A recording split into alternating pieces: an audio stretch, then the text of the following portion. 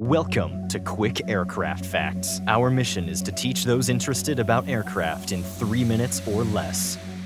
This is the B-2 Spirit bomber. It was designed primarily to deploy thermonuclear weapons deep into enemy territory. But when the end of the Cold War arrived, the size of the B-2 program was drastically reduced by Congress, which canceled the purchase of 132 additional stealth bombers. However, the remaining 21 bombers were able to be adapted. These upgrades allowed them to overcome the challenges brought on by a new era. In the mid-1970s, stealth technology was something being researched and quietly developed by several corporations. The history of the B-2 goes even further back in time to 1947 with the YB-49 and a little further back into 1946 with the YB-35. Computer technology drastically improved enough to make it safe to operate a flying wing aircraft, or in other words, a fixed-wing aircraft that is tailless and contains just about everything, such as fuel, payload, and crew compartments in the main wing structure. The primary obstacle and a major point of debate throughout the B-2's history is, and you might have guessed it, money. Operational cost is the reason the program was reduced back then and why its retirement has been moved up